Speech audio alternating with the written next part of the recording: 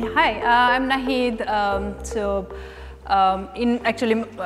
Right now I work at a startup named Ople, where we are building an auto ML platform.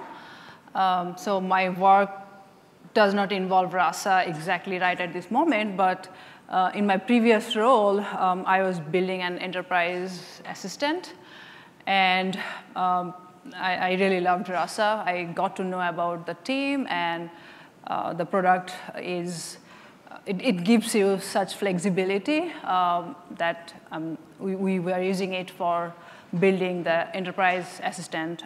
So when the Rasa team actually reached out to me about developer conference, I was wondering, like, what is it that I can share today from which you can learn something and take away and can probably repeat that process to contribute to Rasa if you like. So then I thought during my last job when I actually built a communication channel specific to a Cisco platform where I was working, and I'll talk about it just in a moment. So that code is actually part of Rasa core now. So can anyone guess how many lines of code it was? Any guesses?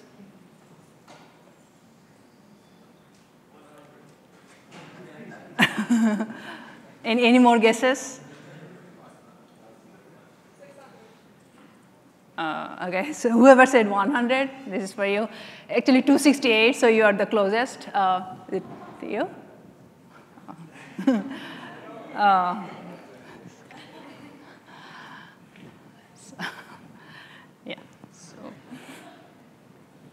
Let's without further ado, let's get started. So before continuing on the slide, so what is actually a communication channel? What do I mean by that?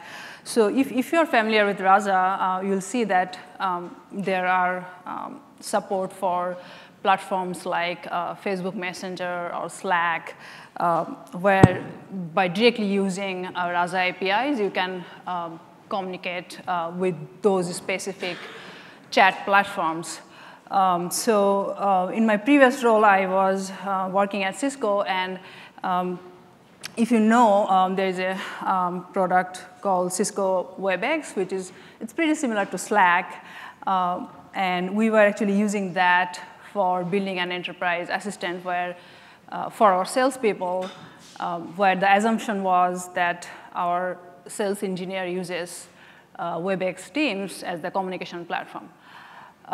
So that was what we were doing, and so we essentially had a microservice architecture, and I'm lazy, so I didn't draw the diagram, but so essentially there was a central server, and in one side there was your UI and interfaces that takes the input and sends to the back end, where it does some processing with Rasa.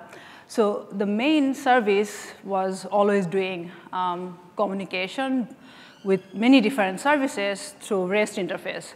So it's good to get started with that, but one of the issues with REST protocol is if you lose a message, then how do you get notified? How do you retry, right? So that's why we wanted to reduce the dependency on REST. So if we had, at the time, if Rasa had direct communication APIs with Cisco Webex, then we didn't need REST for that part of the channel, right? So we thought, and the interesting thing was, I was looking on the Rasa issues, existing issues at that time, and I think there was a request from someone, either from Tom probably, that it's a nice, it's a feature request that if anyone can build a communication channel for Cisco Webex. So I was like, I know Rasa API and I know Webex API, so maybe I can do that. So that's how it got started, and that's how we ended up doing that. So how do you think of, so if at the end of this talk you go and maybe you can think of your favorite, some other platform, for example, Intercom, if you want to build a channel, Rasa channel for Intercom, how do you go about that, right?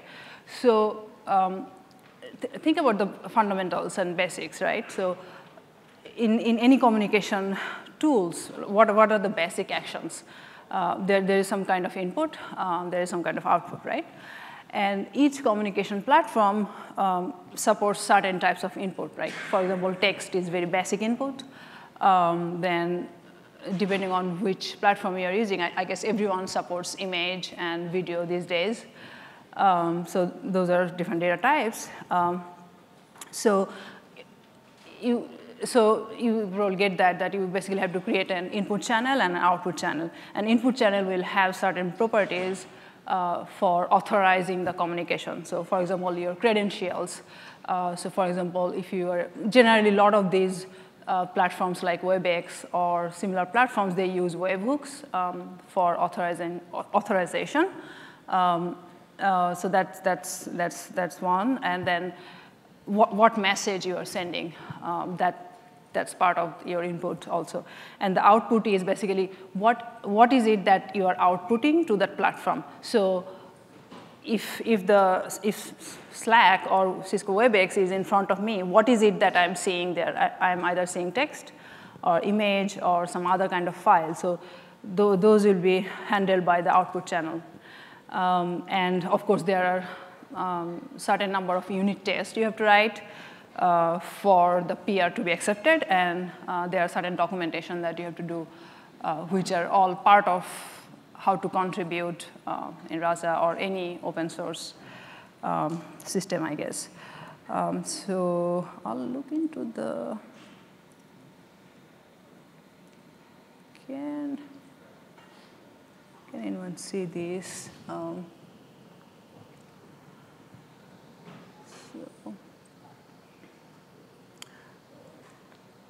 So if you look at this file, it's basically part of the documentation. So whenever you are contributing anything new, it needs to be, it should show up in the documentation, right? So the docs, if you are contributing a channel, then you will add some new information in the connectors file. And then basically so this is essentially the credential part. It's really pretty common that you generally have an ID and then an access token. So those are part of your credentials. And the interesting thing is, if you look at the init class, init file where it is initializing the input classes, you will see that there are existing channels that it was supported, for example, Facebook Messenger or Slack. So I don't know how to raise it.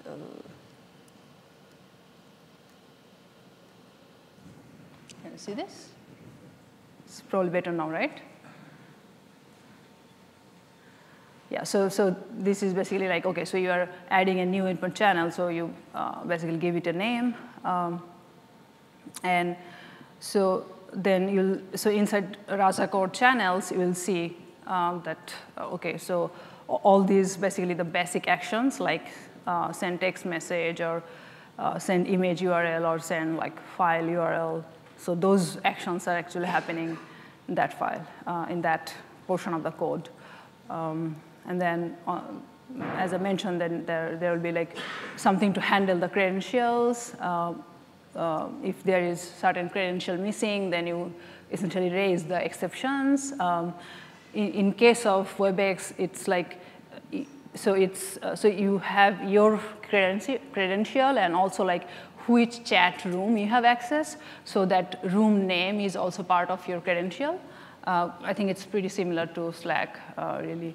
And then basically when any message comes, how do you actually process that message?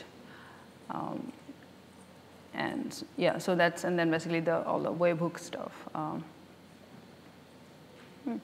And then, so this was part of the unit test that I was talking about. So you, basically if you download this code, you will replace some of these things with your own access token, and you can kind of test it out. Yeah. So the more channel you add, your number of channel will increase. So if the number of channel that Rasa supports now, for example, is 10, and you are adding a new channel, for example, Intercom, then it will be, you have to increase one number, which is 11.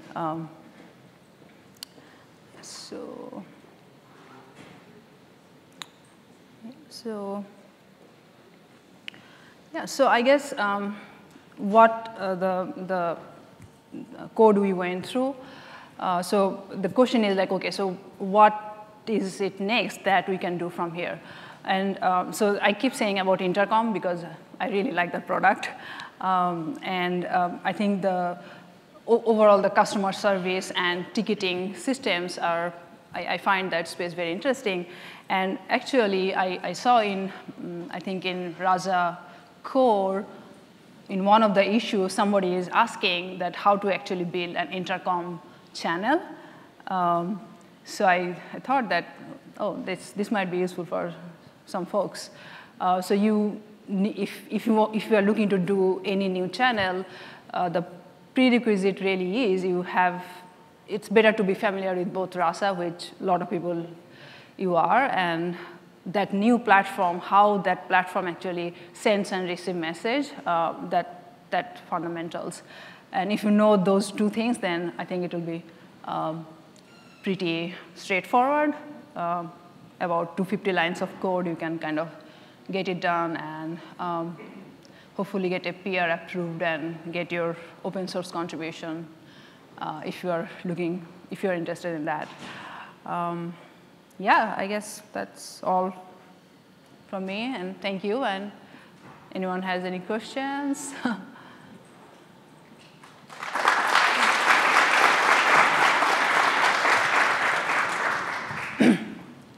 You mentioned about message processing, right? Mm-hmm. How the bidirectional communication will be done? Is it through our WebSocket or WebRTC? Yeah, it's webhook. Yeah, webhook. Okay. It's webhook. Webhook, yeah. And you are not using WebSocket for bidirectional communication? So that's a type of socket, right? Okay, thank you. I have a t-shirt for you.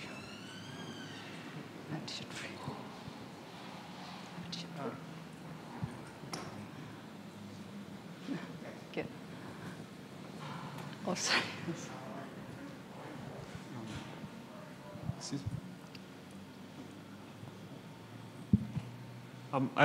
So how would you unit test this? Do you like mock the interface, or?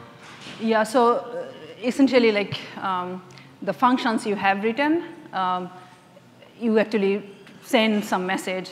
You put your, like the code I showed where there is credentials. So suppose you create your Cisco Webex account, so you'll get an authorization ID.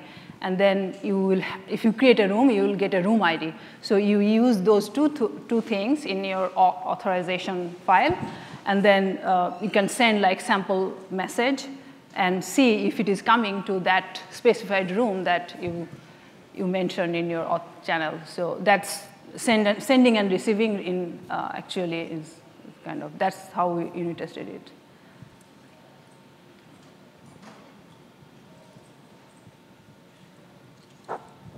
So I think in your last slide you mentioned about Snow, yeah, ServiceNow. Sorry? In the last slide you mentioned about the ServiceNow. Okay. So can you please